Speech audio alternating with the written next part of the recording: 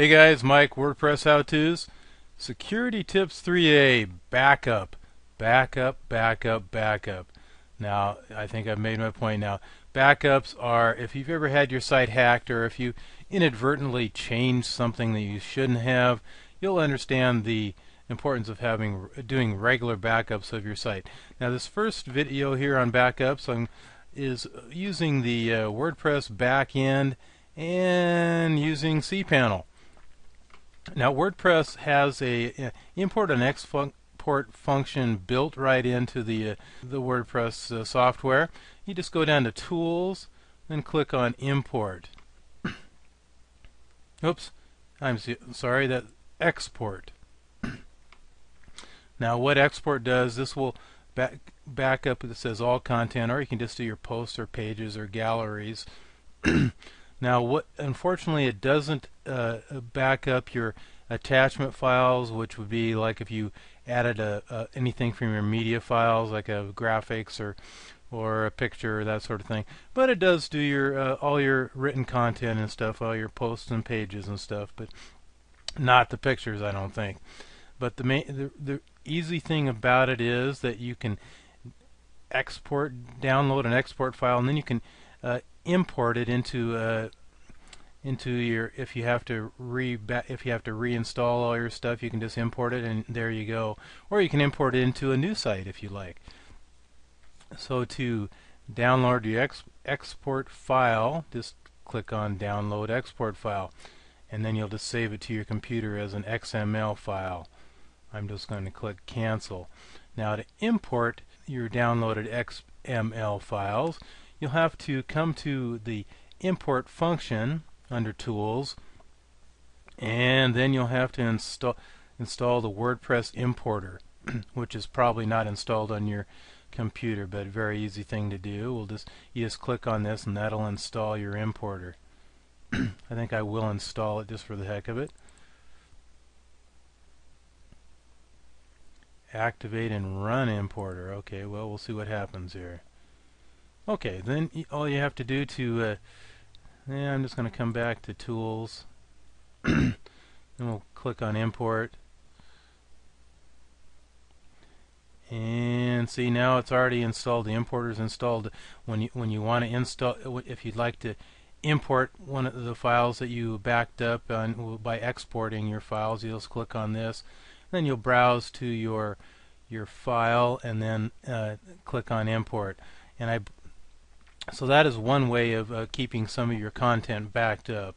Now another way, which is a more complete way, is to go to your website Cpanel. You'll have to log into your Cpanel, and I'm already logged into mine here for this site.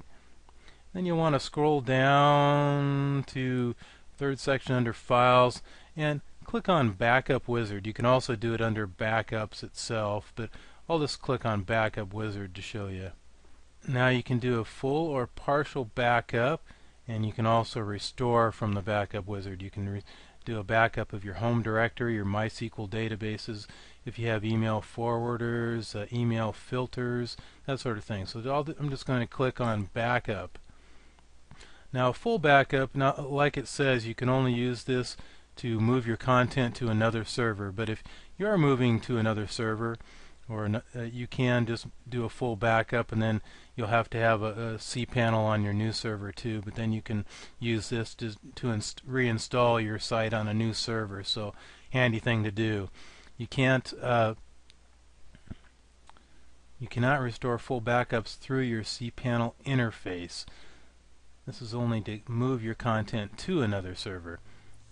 Okay, so I've never used the full backup. I have just used the home directory. Home directory, if you do a backup of your home directory, it basically backs up all your files of your site, all your WordPress core files and all your non-WordPress files. So the only thing it doesn't back up is your MySQL database. So to do a complete backup of your site, you'd want to click on home directory and then download your home directory backup, and then download this into your somewhere on your computer, and then I'm just going to hit backup and restore again. We'll come back to the screen again, and then you'll also want to back up your MySQL database.